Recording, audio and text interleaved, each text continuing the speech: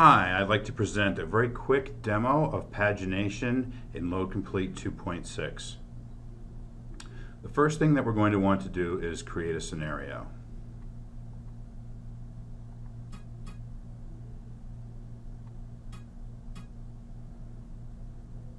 Okay, our website has come up.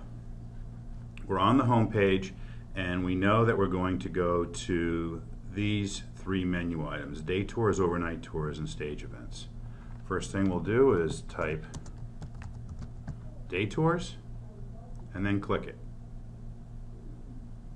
Next, overnight tours, click it. Finally,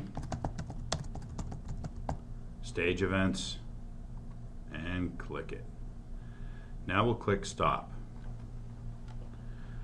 Okay, right now LoadComplete is analyzing our traffic, looking for things that it needs to correlate, and then our scenario will come up, and we have our user-friendly page labels: day tours, overnight tours, and stage events. You'll notice that the first page doesn't have anything, and that's because we were unable to put it in advance of that first page loading. So we can do it right here. Okay? That's all it takes to do pagination in 2.6.